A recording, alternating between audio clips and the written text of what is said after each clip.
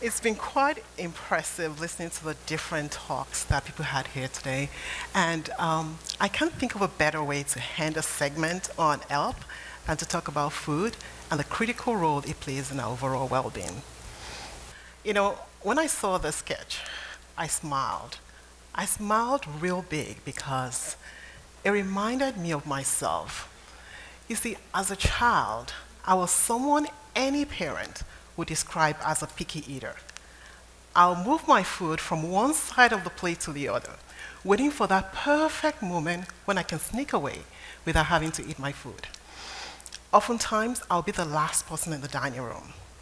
Not because I was busy savoring the delicacy in front of me, but on the contrary, I spent the entire dinner time planning and scheming our best to dispose of my food without anyone seeing me.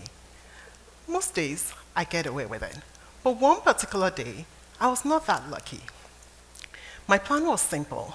I'll wrap the food, toss it into the yard, close to the fence, under a shrub where no one would ever notice. Everything went according to plan until I threw the food. I threw it too hard, and I watched it go right over the fence into my neighbor's yard. My neighbor happened to be in the yard at the time and watched it all unfold. Shocked at her unexpected delivery, she yelled out loud. My mom heard, and to cut the long story short, I had to go to my neighbor, apologize, and clean up the mess I made in our yard. It was an experience I never forgot. So while I was quite picky with food, I loved anything sweet. My mom is a great cook, and as a nurse, she often emphasized the importance of eating well. One of her favorite expressions was, "You have what you eat."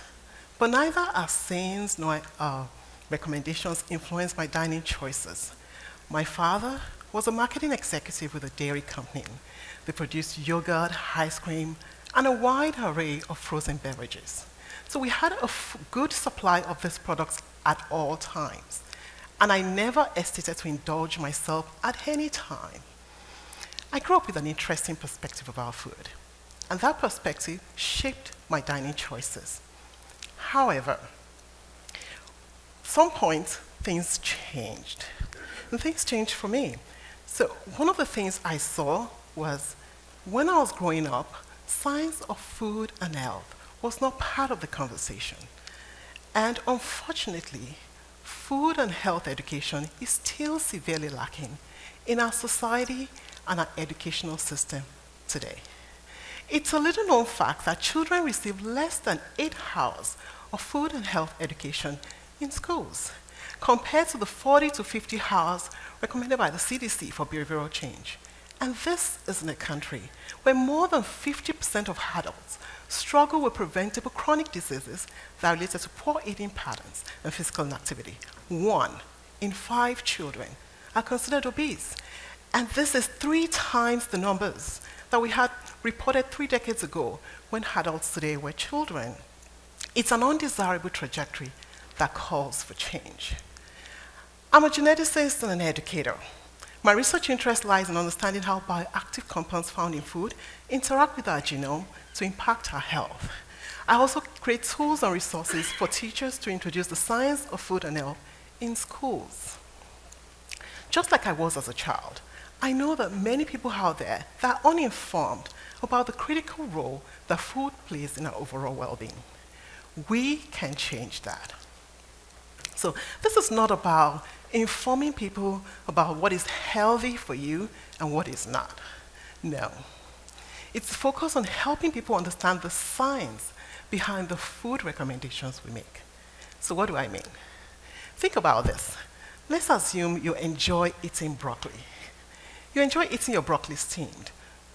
Maybe because you believe it's rich in antioxidants and it's good for you. Then someone comes along and recommends that you should eat your broccoli raw. Most likely the first question you ask is, why? And if in response you're told, well, because it's good for you, you get the full benefit of your meal that way, just eat it raw. Most likely you won't be convinced because you still do not understand why. However, a more concise response that sheds light on what happens when you eat your broccoli steamed compared to what happens when you eat a broccoli raw might sway your decision when it comes to food preparation. So broccoli belongs to a class of vegetable we call cruciferous vegetables. This vegetable has been studied extensively for a compound it contains. The compound is called isothiocyanate. Now, isothiocyanate has been shown by different studies to contain different anti-inflammatory and antioxidant property and other health benefits as well, but it's not found in nature in this form. It's found in a different form, a compound called glucosinolate. So when you chew your vegetables, you bruise the leaves, exposing the different compartments, the contents of the different compartments of the plant to one another. So you expose glucosinolate to an enzyme called myrosinase. When myrosinase and glucosinolate are exposed to one another, then we have isothiocyanate formed. However, when you steam your vegetables, myrosinase is denatured, and the availability of isothiocyanate is reduced. And that is one of the reasons why people talk about method of preparation when it comes to specific food types. Science helps us to understand the world around us. And there is a need for us to promote the science of food and health in our schools, from grade school to grad schools, helping people understand the reason why, answering the question, why. I want to leave with this. There is a powerful connection between the food you eat and your health outcomes. And there is a need to take steps to be informed and empowered to shape a healthier future through nutrition. For this to happen, 3 things are important. Number 1, you need to explore opportunities to learn more about food and your health. Now, you don't have to wait until there's a symptom or a problem to take action. You can take action today. I know there are many resources out there that people read, but I recommend that you look for resources authored by dietitians, physicians, scientists in academic communities, or scientists with government agencies as well. Number 2, we need to speak up. We need to speak up where possible, advocating for food and health education in our schools and our community centers as well.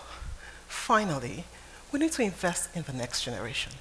Invest in educating the next generation about the importance of food to their overall well-being, so that that generation will not have to deal with some of the challenges our generation is dealing with today. It doesn't matter if you are an uncle, an auntie, a godfather, a godmother, regardless of the role you play in the lives of these children.